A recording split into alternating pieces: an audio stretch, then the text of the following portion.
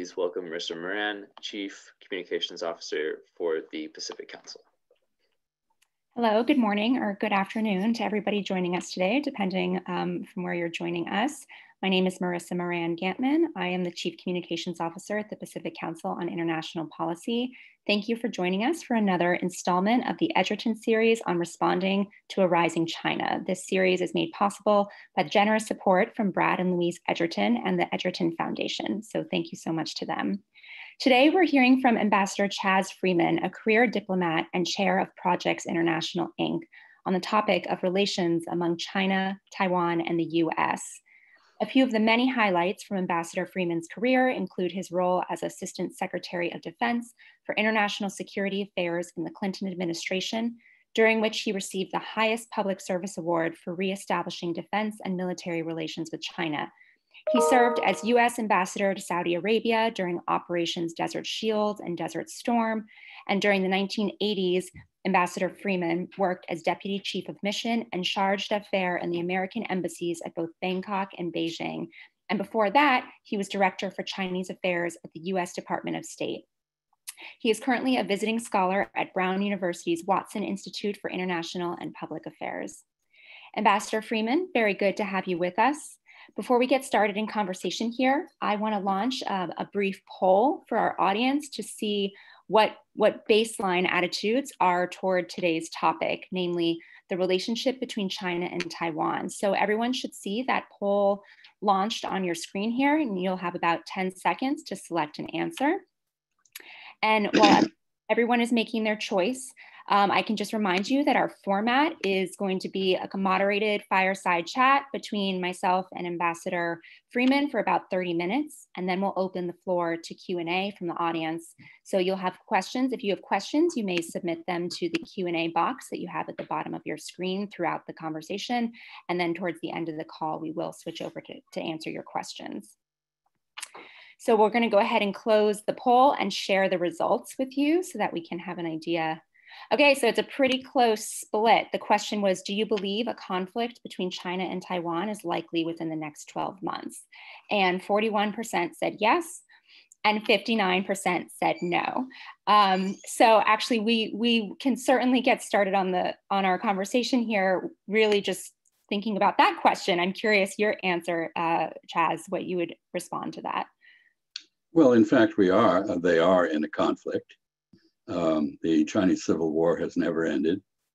The United States interrupted it and suspended it with the 7th Fleet on June 27, 1950, after the Korean conflict broke out, with a view to stopping both Chiang Kai-shek from resuming attacks on the mainland and stopping Mao Zedong from conquering Taiwan.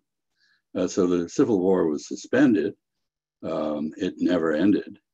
And in part, what is going on at the moment is the breaking of the framework that the United States, with Nixon, Kissinger, and Jimmy Carter, over the course of the 70s, worked out to maintain peace between the two warring parts of the Chinese polity. At this point, it looks to me as though those who think a conflict is likely, meaning, I assume, armed conflict beyond the current peaceful situation, probably are right. Thank you for setting us up for that, to really understand what's happening today and sharing that history. You know, this month, October 2020, was a busy month for cross-strait relations. On October 15th, China released a letter to Taiwan's intelligence organs in which it cautioned Taiwan spies against, quote, against supporting President Tsai Ing-wen's resistance to unification with China, end quote. The letter included the words, quote, "Don't say we didn't warn you," end quote, which is a message previously issued by China before engaging in military operations. In addition to the letter, China dispatched military aircraft toward Taiwan on 25 of the 31 days in October, the highest frequency of sortie against the island all year. So if you're the United States, what do you make of these actions by China? Are they unique, or do they represent a sort of business as usual between Taiwan and the People's Republic? Well, they're not business as usual. Up until the US normalized relations with Beijing, meaning broke diplomatic relations with Taipei, recognized Beijing as the legal government of all of China, withdrew our military installations from Taiwan, and closed the embassy, switching to unofficial relations. Up until that moment, the two sides were firing at each other between Xiamen and Jinmen, or sometimes Amoy and Quemoy. Quemoy is an island that blockades Amoy city in Fujian province. They were firing at each other in a very Chinese way every other day. One side would fire on one day and the next on the other day. And the purpose was to maintain consciousness of the fact that this was a civil war and that they were at war, and they still are at war, although they have worked out a lot of mechanisms within the one China context for cooperation across the strait. There are millions of Taiwanese who visit the mainland. Many live there. A huge number of Taiwan businesses are on the mainland, and mainland students have been in Taiwan universities and so forth. So there's a great deal of interaction of a peaceful nature, but the fundamentals haven't really changed.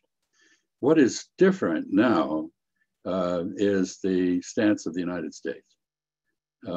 We have, as I said, we worked out a very complicated, subtle framework to maintain the peace in the Taiwan Strait. We have been backing away from all of the commitments we made under that arrangement progressively, and maybe we can talk about some of the details. So this has put China in a strange position. In the United States, there are a great many people who imagine that China is eager to have a war over Taiwan, to take Taiwan. Until recently, that was not the case. There are a great number of Chinese now who, in reaction to the American apparent repudiation of previous agreements, do think this might be a good time to finish the civil war.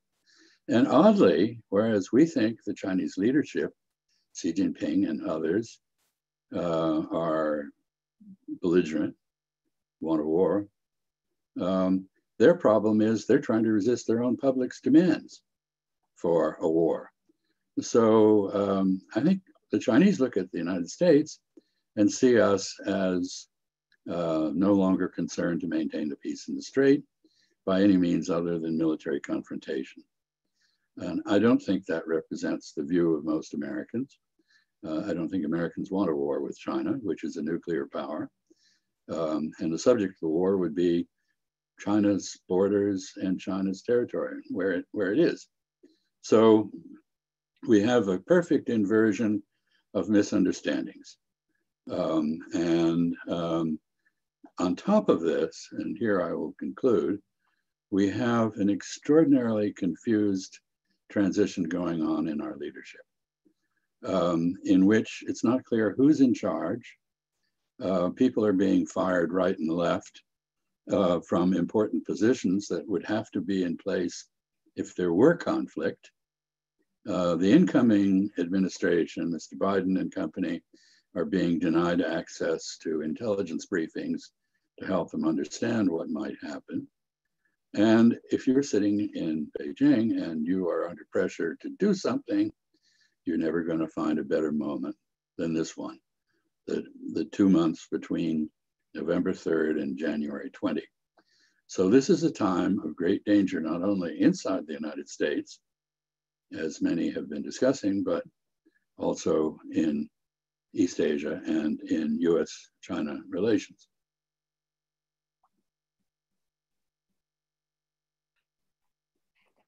Really important. And last week, like you're saying, what's happening in the US in our own domestic politics, and then looking at what happened on November 9th with the US Marines. It was reported, so just so that I can make sure that our audience is up to date on this, on November 9th, it was reported that the first time since 1979, US Marines are on Taiwan training are training Taiwanese counterparts. So this was a very strong signal of support from the United States, but you're right, as at the same time, there is turmoil, political turmoil in our own country. So do you, from your understanding, how was that message received in Beijing? Well, I would say first that the Marine Corps, while not denying that report, has said it's inaccurate. Exactly what that means, we're left to guess. But if there are Marines there, as I assume there are, however inaccurate the report may be, the Chinese will take this as a further signal of unrelenting, implacable American hostility that can only be countered by the use of force. So we have tried to send a signal of deterrence, but in the current political context in China, we have sent a message of provocation that adds to the likelihood that the Chinese will find a way of doing what they need to do in their view. They want a negotiated solution of the Taiwan issue. To do that, they have to convince Taiwan that it will lose something very important if it doesn't negotiate and do a deal. Nobody negotiates anything unless they think they're going to gain something by it, or they're afraid they'll lose something if they don't. So they want to convince Taiwan that time is not on Taiwan's side, that they will inevitably have to come to some accommodation with the Chinese across the strait. And they want to convince the United States that things have changed, that as every war game we have run in recent years has showed, if we get into a war with China over Taiwan, we lose. So this is something most Americans don't understand. The balance of military power in the Taiwan region has shifted pretty decisively in favor of the mainland. So even before you get to the problem of escalation control, how do you limit a war when it's on the territory of your opponent? You know, this is not Korea. That was a third country. We could have a limited war there. It was pretty awful, but we had a limited war there. We could have a proxy war in Vietnam, but to actually fight the Chinese on territory that they all consider to be theirs, to strike at targets in the mainland and expect that our own homeland will not be struck, this is pretty risky. So I think the Chinese have been thinking, as creative politicians always do, about some middle ground, some compromise, some action that intimidates Taiwan, but doesn't cross the red line and provoke the United States into actual combat. And I think there are a number of candidates for that. And I'm sure they're being debated in China between those who favor an all-out assault on Taiwan and those who want to avoid war with the United States. That makes a lot of sense, and it is revealing, absolutely, I think, on our role in that and what we have to risk as well. Coming back to the conversation you started about the I guess the opportunity, in a sense, that our political confusion over here creates in China. Do you anticipate China taking advantage of the presidential transition period, as smooth or not smooth as that might go? The more we provoke them, the more likely they are to feel obliged to react. I can't make a decision for them or assume that I can understand exactly what they might decide under conditions of rising tension with the United States. But I think we start with the recognition that Mr. Trump and Mr. Biden both agree that we don't need any new wars. We have a lot of problems at home that we need to deal with. Mr. Trump, in my view, never really mastered the government he was supposed to lead. He never was able to end the wars in Afghanistan and Iraq, or get out of Syria, although he wanted to, because what his predecessor called the Washington Playbook overcame him. He could not find a way to develop policies consistent with his own views within his own government. Mr. Biden is much more experienced at that. But they both agree that we should end the Afghan and Iraq and Syrian adventures and concentrate on dealing with our main problems at present, which I would say are obviously a pandemic, which is rising in intensity and ever more lethal, an economy that is sinking under the burden of COVID-19 produced lockdowns and job losses and the deflation of the consumer economy. And finally, I would argue, overarching problem, a constitutional crisis in which the president is not subject to any supervision or control by the legislative branch anymore. The Congress, both houses, duck issues rather than standing up to be counted. For example, they have the exclusive authority to authorize wars, but they let the president do it and they don't question it. Their response is support our troops, which is not much of a reasoned policy, because maybe the troops are in the wrong place and know it. And finally, we have a Supreme Court, which frankly is in a crisis of legitimacy because of the selection of judges on a partisan basis and their approval on a partisan basis. That is not unconstitutional, but it is politically destabilizing and debilitating. So all three branches of our government and the separation of powers between them are in a state of crisis.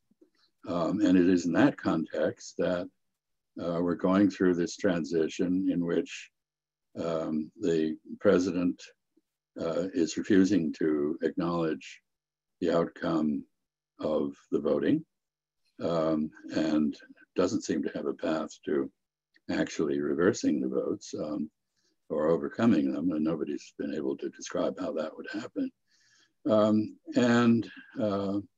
We have Mr. Biden unable to take advantage of the legal authorities, the help that he should get from the executive branch to begin to take charge. With no one clearly in charge, with disagreement about who is the future president, this is a moment of great vulnerability, I would say. Well, let's assume that we are able to get through this moment of vulnerability and it becomes more of a blip on our history instead of a scar, which none of us, or even worse, which none of us hope it does escalate further, and that President-elect Biden is inaugurated as planned and expected on January 20th, and the Trump administration peacefully and gracefully at some point departs the White House. What do you expect? You touched a little bit on how you imagine a relationship between the US and China might be different under a Biden administration. How do you expect a Biden administration would approach the issue on Taiwan? And then would you elaborate on how, what you anticipate relations with China to look like more broadly? Well, let me first tell you what I think is most likely to happen. And then let me tell you what I think should happen, which are two very different things. What is most likely to happen? Mr. Biden is a unifier. He likes to reach across the aisle and do deals with opponents. About the only thing that unites Democrats and Republicans now is antagonism to China. So if you're looking for an issue on which to build a relationship with the other side, be tough on China. I think that is the instinct of many of the people who are coming in with Mr. Biden. They are retreads, if you will, from the Clinton and Obama administrations, who many of whom were very unhappy with the previous policy of cooperation with China and spent a lot of time thinking about ways to counter China. I don't think there's anyone in that group who spent any time thinking about how to cooperate with China, even as we compete with the Chinese. So I believe that Mr. Biden will, from the Chinese perspective, be as hostile as Mr. Trump, maybe a little cleverer about it. Perhaps he will form international coalitions or try to do that to enlist allies, partners, and friends in support of the US contest with China. Mr. Trump has been wholly bilateral. He doesn't like building coalitions, and he hasn't. Maybe he will respond to corporate interests, consumer interests that argue for walking back the tariffs, which have cost the American economy a lot of jobs and cost consumers a lot of money. But Mr. Trump has left him with things to trade, meaning tariffs, sanctions. He can use those to get things from the Chinese, perhaps. Usually sanctions are only useful when they are relaxed. And when you put them on, they just entrench antipathy. So I think he may be clever about a tough stand on China, but he's not going to alter it, in my view. Now, what should he do, or the United States do? I think the first thing, because in the end, whether your word is valuable or not is your major asset in international relations, other than the use of force. If you can't be trusted, no one will negotiate with you. No one will take risks by doing deals with you. And so I think the first thing is the administration needs to sit down and review all of the commitments we've made to China, to Taiwan, and look at whether we are honoring those or not. And if we're not honoring them, I suppose there are several approaches you could take. You could say, well, can we get away with not honoring them? That is one approach, which seems to be the dominant one at present. Or is there merit in changing our behavior on this particular issue, one way or another? So there should be a general review. Second, with China, which is, after all, a global force, and which our relations with China are going to determine a great deal of the 21st century's course, I think we all believe. With China, we need to sit down and do something we haven't done since the Nixon and Kissinger era, really. And that is a bottom-up, zero-base strategic review. By that, I mean, let's look at issues like Taiwan or the Iran nuclear program, or the issues in North Korea with proliferation, or, well, you name it, many, many issues. Let's sit down with the Chinese and say to them, how do you see this going? What do you think will happen if neither of us does anything? Is that good for you, or is it bad? Do you think it's good for us or bad for us? Do we agree that this trend is something we should try to buttress and continue?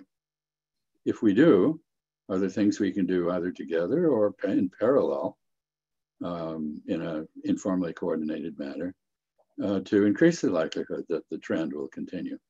If the trend is against us, both, are there things we can do that will deflect it in a better direction? This is the kind of discussion that opened the relationship with China. And I think we both sides need to think hard about having such a dialogue again, because the consensus that we had, the understandings have either gone away or they are frankly being violated, mostly by the US side, but by the Chinese as well. So we need to put this relationship back on a firm basis, and that's going to take some hard and imaginative diplomacy. Things that at the top of the list of those things that need to be cooperated on, at least according to the Biden administration, will be climate change as well. That is correct. And that is an obvious case where, climate issues, environmental damage, degradation, these issues are the #1 issues in Chinese politics. This is what causes street demonstrations and protests. This is what gets people into trouble with the anti-corruption forces. And Chinese have at least as strong, maybe even a stronger interest than Americans in addressing climate issues. They're committed to doing so. This is a common interest. If we can't cooperate on that, I don't think there's any hope for cooperation on anything. But you need to pick issues like that. Another one would be non-proliferation of nuclear weapons. And I would argue that now that we've destroyed the World Health Organization, from the point of view of the United States, we need to, as Mr. Biden has said, we need to get back into it. We need to cooperate with the Chinese to manage future epidemic situations better than we managed this one, to develop vaccines, to understand more effective ways of preventing the spread of disease. This is something anyway, there are a lot of, I would say, I call them planet-wide issues, which require everybody on the planet to work to address them, and can't be addressed effectively if the US and China take different or conflicting approaches. So that's not rocket science. The question is, given the overall hostility, the technology war, the trade war, the US forces that are right off the coast of China, peering into it and making mock attack runs at Chinese harbors to discover their defenses. Given this, the games of chicken in the South China Sea, given these things and the Taiwan issue, is either side really able to set those differences aside to cooperate on something else? I mean, it's very hard to compartmentalize a relationship. It doesn't work in marriage. You can't, scream and yell at each other in a vicious manner at the breakfast table and then come back and have a pleasant lunch. It's just not, you can't work relationships like that. Human beings have limits. Perhaps rationally we should be able to do that, but we're not. And so I think we need to pay attention again, as I said, to the overall strategic context, the issues that we can agree on, the things we can work either together on or at least in the same direction on, and that requires some pretty imaginative and hard diplomacy. And there, as a final note, I think the Biden administration, to its distress, is going to find that the governing capacity of the United States government, the capabilities of the government, the expertise, the experience, the institutional memory of key institutions, especially the State Department and the Foreign Service, have atrophied under the last 4 years. That wasn't when this began, but the process has gone to the point where Mr. Biden will issue an order and there won't be the people to carry it out in the proper fashion. So rebuilding institutions is going to be repairing the morale of the intelligence agencies, the Department of State, rebuilding confidence in the civil service. This is something that the new administration has got to do, or it will find itself hamstrung. Thank you, Chaz. This is all really helpful context to understand the relationship between the US, China, and Taiwan right in this moment. I want to answer to the Q&A, the chat, and we will get to your questions in just. I do sort of go back a bit in time. I'm sure about your experience were so many different administrations, frankly, and in particular, even I thought you might share a little bit about your time as translator for President Nixon. Well, I was the principal American interpreter on the Nixon trip. Mostly, however, because Nixon was a bit paranoid, as you may have heard, and he preferred to use only foreign interpreters. That is a very bad practice for many reasons, not the least of which is the possibility of misunderstandings. And I'll give you an example of that in a minute. I was the principal interpreter, but mainly for the Secretary of State. What usually happens at summits is that the chief of government, in this case, the president, Zhou Enlai, the premier in China at the time, get together and talk about positive things that we might do. And the Secretary of State and the foreign minister get together and talk about all the ways we disagree. And it was very important during the Nixon trip to China to record our disagreements, because there was enormous apprehension among allies like Japan, or partners in Asia generally, South Korea. The war in Indochina was going on, South Vietnam, terribly nervous about this. So we did something really unique. We talked directly, honestly, candidly about all of our differences. And if you go back and look at the Shanghai Communique issued February 28, 1972 in Shanghai, you will find that the first 5-6 pages are all, you know, the US doesn't agree with China about this, this, this, and this. China doesn't agree with the US about that, that, and that. All laid out very directly. And as I say, the purpose was, we had to do that to reassure our partners. But I don't think most Americans got that. I don't think they understood that subtlety. After all that disagreement, there comes a section that says, notwithstanding the fact that we have different views, different socioeconomic systems, and so forth, we've agreed that it's in our interest to cooperate on certain things. And but here, you know, I give you an example, not from the presidential talks, although at one point Nixon actually apologized to me with tears in his eyes for having lied to me. From the talks at the Secretary of State level, we're talking about deterrence. This is a concept that Americans think we understand.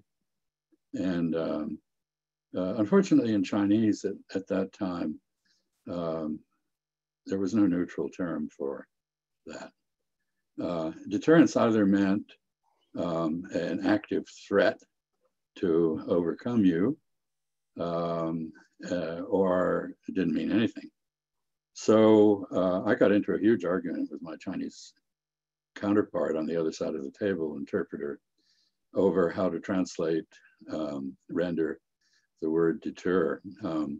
I used the Taiwan term, 吓阻力量, which means a force that impedes and obstructs, intimidates and instructs. She used another word called 伪念, but she mispronounced it actually because the second character was so uncommon. So I had the unfortunate requirement to correct her Chinese pronunciation. Anyway, we never agreed about that. 30 years later, the Chinese Academy of Military Sciences came up with a very good neutral translation. Because I said to the Chinese, you wouldn't use this word to describe your policy, would you? Of course not, we're not aggressors. I said, well, we're not either. That is not the intent of this word.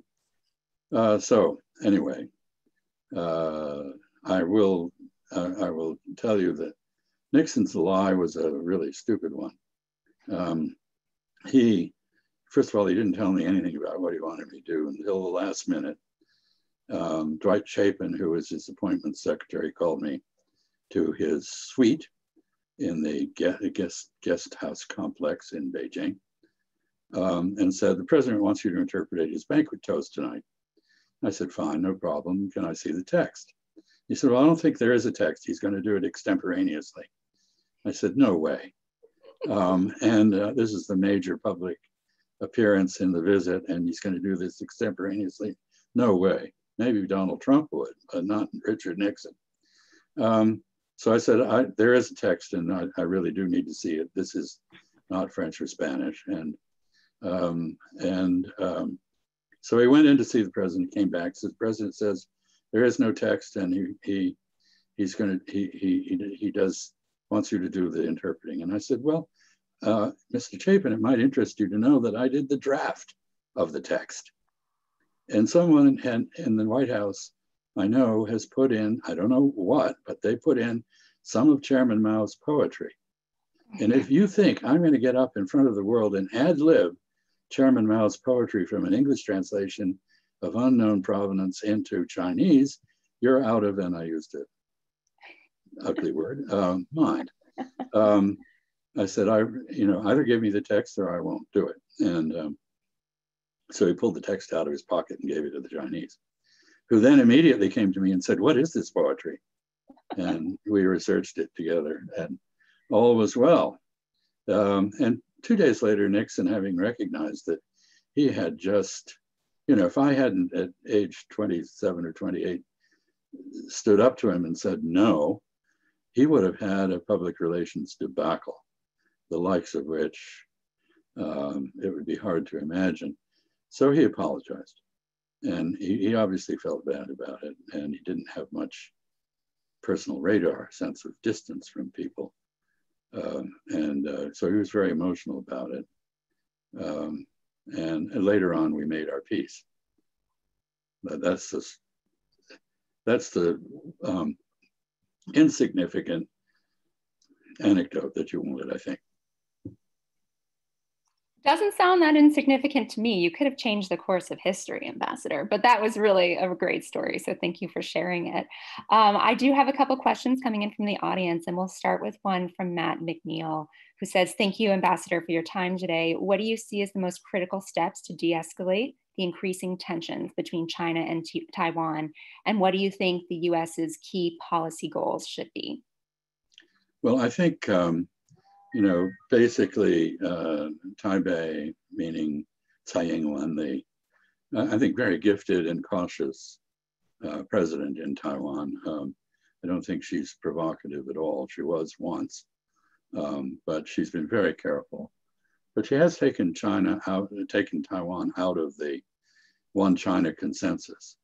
This was a kind of a fig leaf. Two sides both agreed, well, we're both part of China, we just don't agree who should run China. That was, in fact, recognizing the Civil War character of the dispute. And I have great sympathy for her in many ways. Taiwan, which was under Chiang Kai-shek, a Leninist, the Kuomintang was a Leninist party. It was a dictatorship. When I was learning Chinese there, people were disappearing in the middle of the night and going off to labor reform on an island to the southwest of Taiwan. And all that has changed. Taiwan is now an admirably respectful country of the rule of law, a society that has a very high standard of human rights. It's certainly, from the perspective of anybody who believes in the values of the European Enlightenment on which our country was formed, it certainly is the most admirable society that's ever existed on Chinese soil. But it is on Chinese soil, and that's a problem. Taiwan's now decided it doesn't want to be in a civil war anymore. But the problem is one side, just as one hand can't clap, one side can't declare a war over. You remember George W. Bush, mission accomplished? The defeated are not defeated until they admit defeat. And those who are involved in a war don't get out of it until they agree that the war is over and that a new situation's been created. In order to do that, you have to negotiate. Taiwan's been unwilling to negotiate. So I think poor Ms. Tsai has a terrible dilemma. Her society probably has a majority that wants some kind of self-determination. But just think of the case of the United States. We wanted self-determination. We issued a Declaration of Independence. The British didn't stand there and salute. They sent an army. Nobody gets independence from the motherland unless the motherland agrees. And usually that involves beating the motherland on the battlefield. So this is a very fraught situation. I think to the extent the United States could adopt a posture that we would like to see the two sides actually talk, we would like to see them address the issues left over from history, that we would facilitate that. I don't think we should give advice. I think this is a problem between Chinese they have to solve. I think we could help do that if we, as I indicated earlier, reviewed the history. What did we agree to do and not to do? and maybe move ourselves back to conformity with that. And try to adopt a posture that encourages rather than discourages dialogue across the strait. You know, every time the people in Taiwan and people in the mainland have worked something out that increases trade or travel or, you know, air traffic or whatever, we've always applauded. We've never opposed it after the fact, but we've not been helpful either. I think we maybe ought to try to be helpful. That actually feeds very well into the next question that we had in the queue, which was from DJ, who I assume is our member, DJ Peterson, asking about that China's interest in a negotiated settlement with Taiwan, and if you have anything else to add of what you think such an agreement would look like. Well, I have to begin by recognizing that contrary to what the Assistant Secretary of State for East Asia and Pacific, Mr. Stilwell, says, the Chinese have never agreed not to use force. I've never agreed that there can only be a peaceful settlement of this civil war situation. We have talked to them since the 1950s under Dulles, right up to today about that.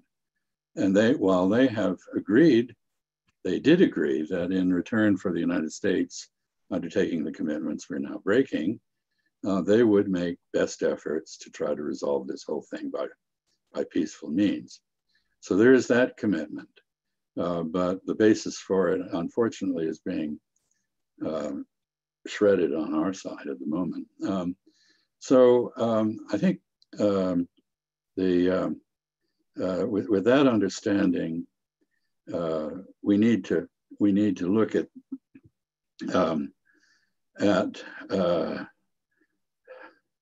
no, I'm sorry, I've lost my train of thought.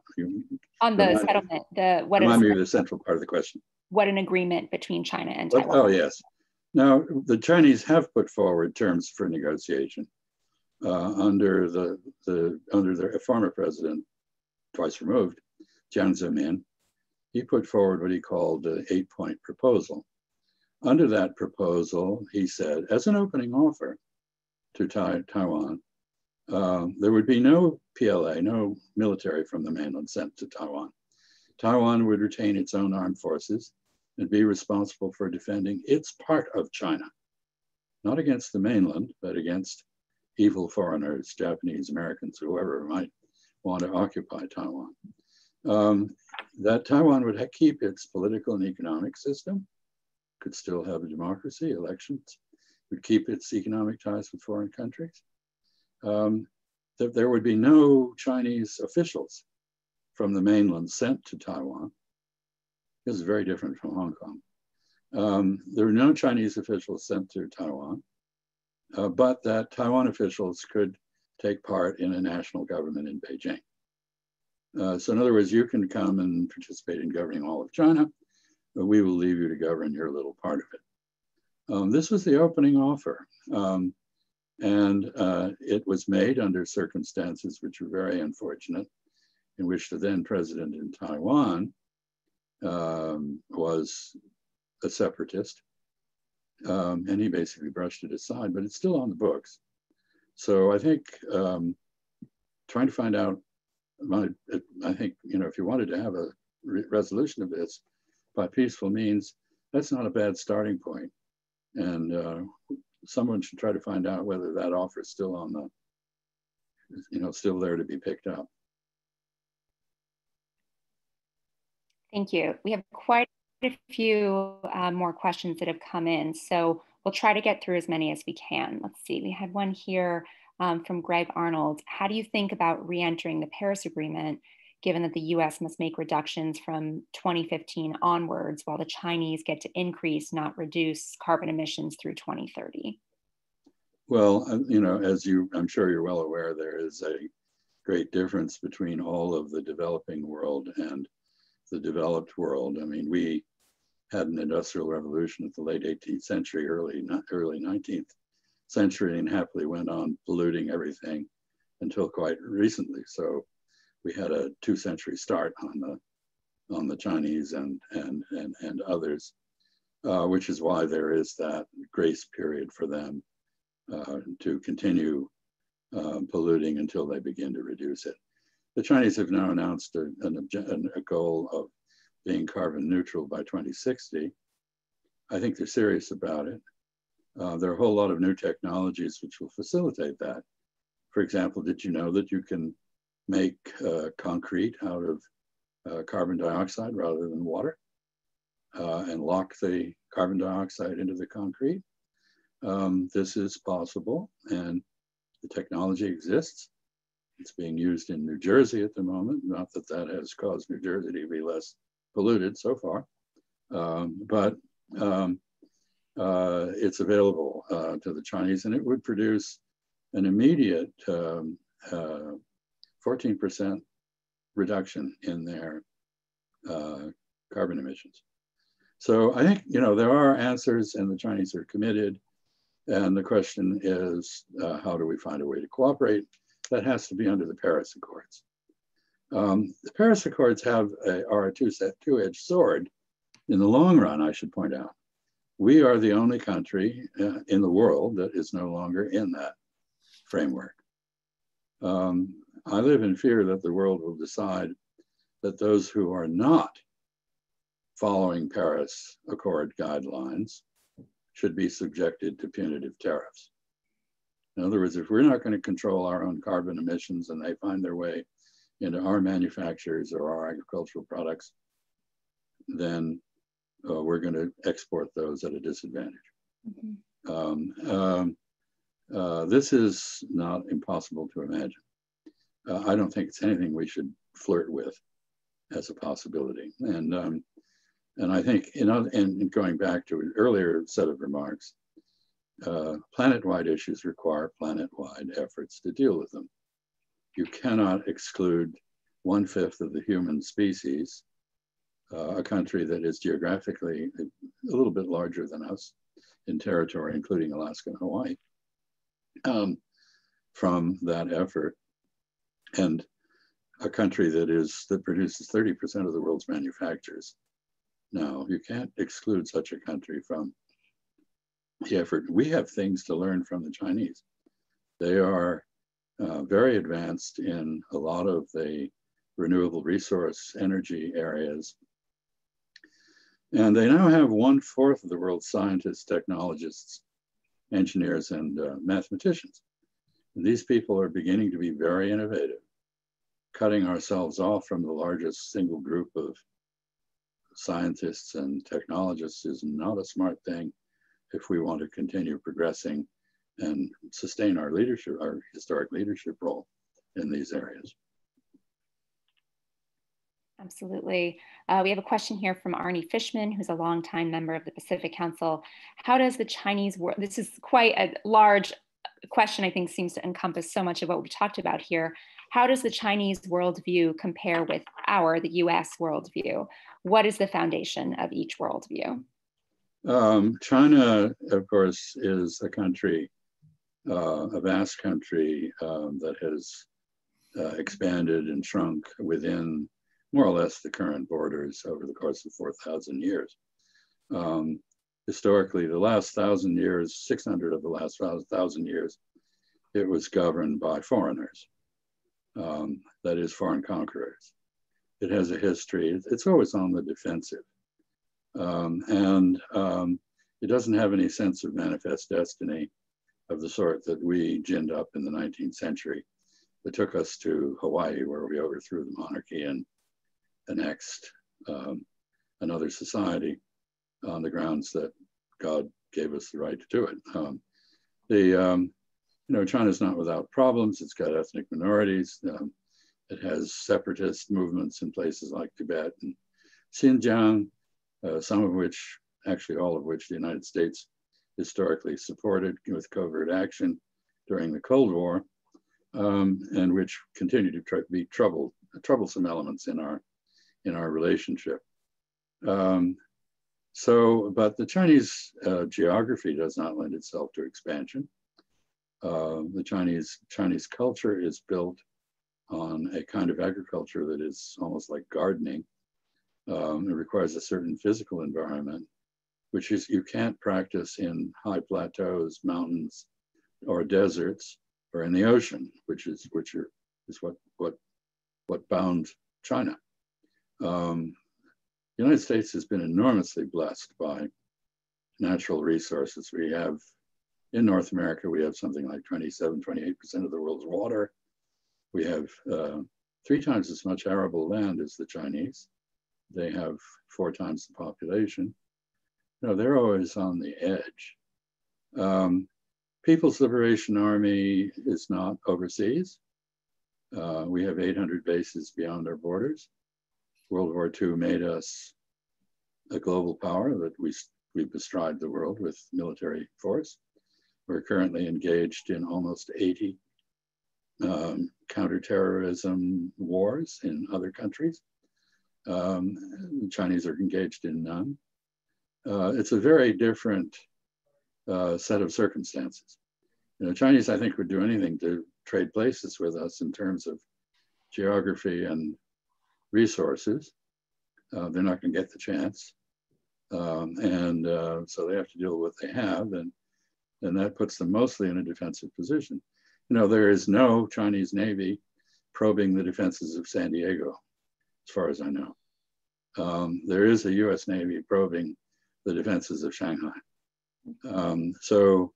We're in their face, they're not in ours. I'm afraid we will eventually find that they reciprocate our affection and come and bang on our door and patrol off Puget Sound and whatever. I don't think that's something we should want, and maybe we should talk to them about calling things off before they develop in that direction. Thank you for that comprehensive answer.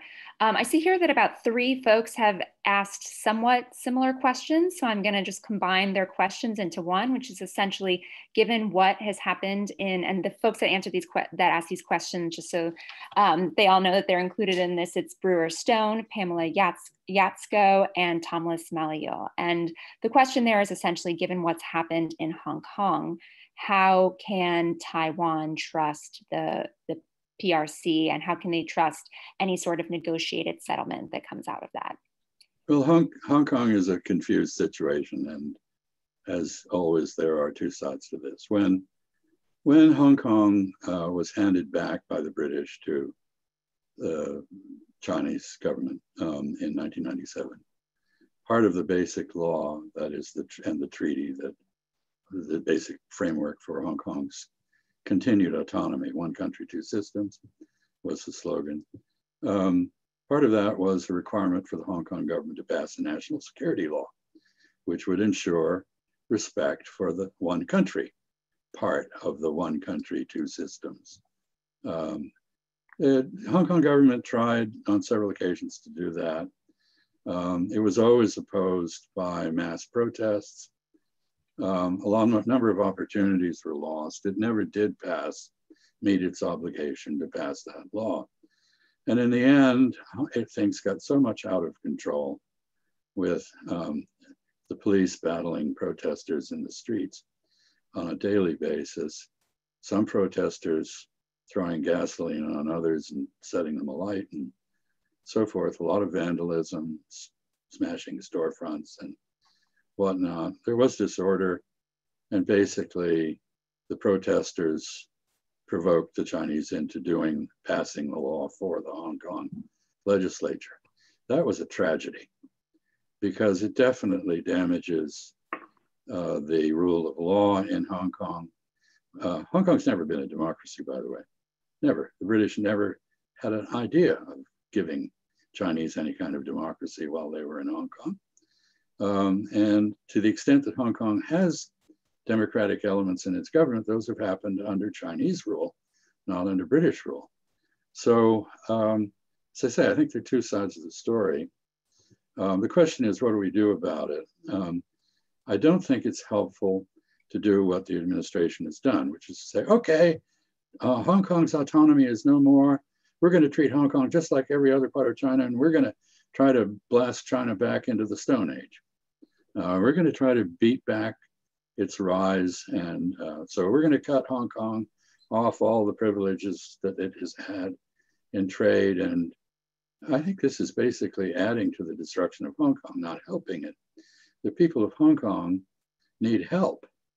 I don't think it's over yet. I think there's huge damage that's been done to Hong Kong's freedoms, especially freedom of speech on matters about China.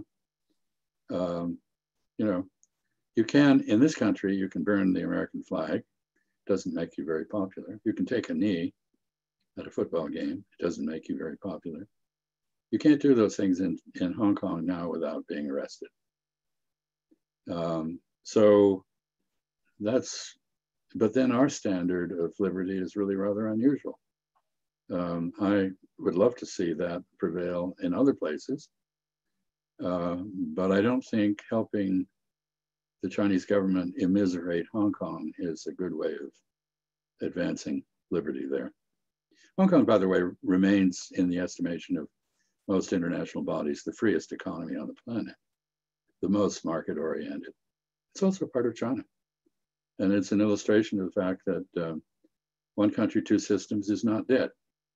Now, why should people in Taiwan trust the mainland? Answer, shouldn't. They shouldn't. Of course they shouldn't. Any more than people on the mainland should trust them.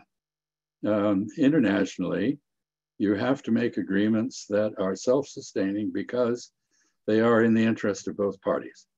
And if one party breaks them, both will suffer.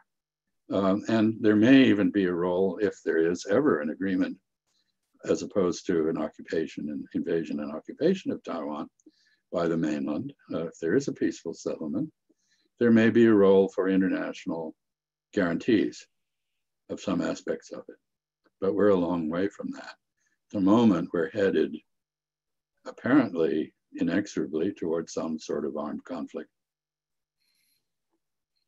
Well, thank you. It looks like we might have 1 minute left. So I'm going to ask one question that I thought was interesting that came through here that maybe you could give a brief answer to before we wrap up here, Ambassador. And that was, for those of us with some Chinese language ability, but not based in DC, what is the best way to work on this very important relationship in the 21st century? Of course, that being the US and China. I think the most important thing that those who are fluent in Chinese or able to read Chinese can do is look at original sources, look at videos of people in China actually talking and stating positions, and not accept the funhouse mirror view of the world that the social media provide. We basically are living in a miasma of fake news, fabricated alternative facts. And the only cure for that is for those who have the ability to do so, to interact directly with Chinese, to watch Chinese, to read Chinese. In other words, verify and refute when the verification is not there. And I imagine we have a whole new generation coming up who has, understands Chinese as an essential language to have. And so I think that'll be really amazing moving forward to see how many new young Americans can speak Chinese, given the emphasis now. So especially in a place like Los Angeles. Well, China's now the largest English-speaking country in the world. Wow. So what they can do, we can do too, if we apply ourselves to it. Exactly. Well, thank you, Ambassador Chaz Freeman. This has been a wonderful conversation. It's been really enlightening and eye-opening on a number of issues happening between US and China, but also specifically between China and Taiwan, and the US's role in that, of course, given our, our current presidential transition and this moment in our history and how we can be part of that. Well, thank you, Marissa, and thank you to the members of the Pacific Council for putting up with me. I hope you have been stimulated and will make your own opinion about these things by looking into the situation directly. Thank you so much. And thank you to all that are on the line. Have a wonderful rest of your day.